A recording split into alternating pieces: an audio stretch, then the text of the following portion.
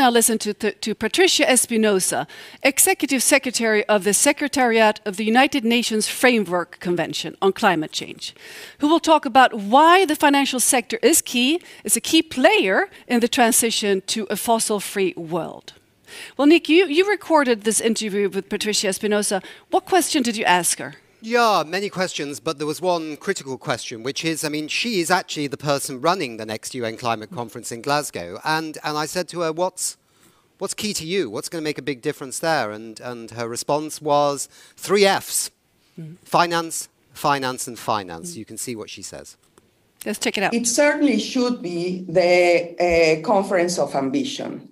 It should be the conference of ambition, because what we know right now, Nick, is that we are in a climate emergency and we are very far from where we need to be.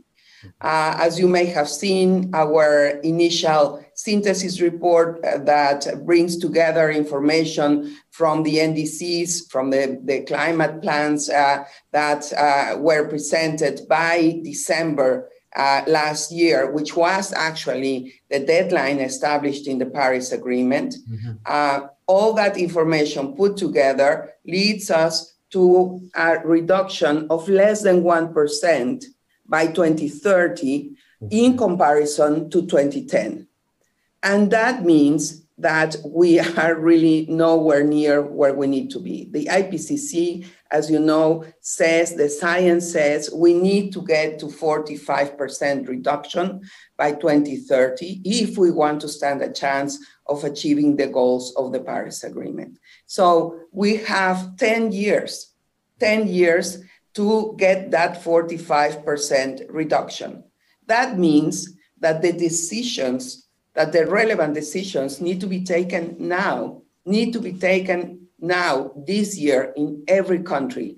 Why? Because it relates to infrastructure, it relates to energy transition, it relates to building, it relates to energy efficiency, smart agriculture, etc. So, and we know that kind of transformations, those transformations will not happen from one day to the next. So the relevant decisions, the relevant policies, the relevant legal frameworks need to be established now. So this is what we need to see at the conference in Glasgow.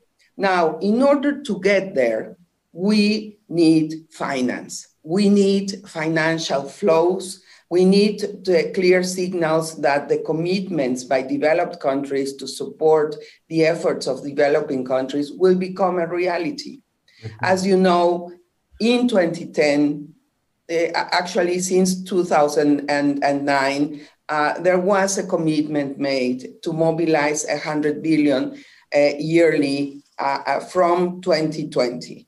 And this has not happened. We still don't have those 100 billion with clarity on the table. So there is a lot of skepticism in the developing world, especially, to really commit to this deep transformation.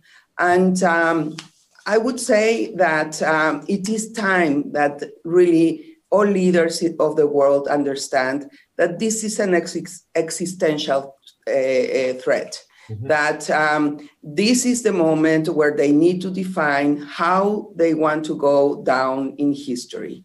As the leaders that had the vision about what would happen if they did not take the right decisions, or, you know, as leaders who just went on with the business as usual and then really put in danger the human life as we know it in this planet. Thank you, Patricia Espinosa.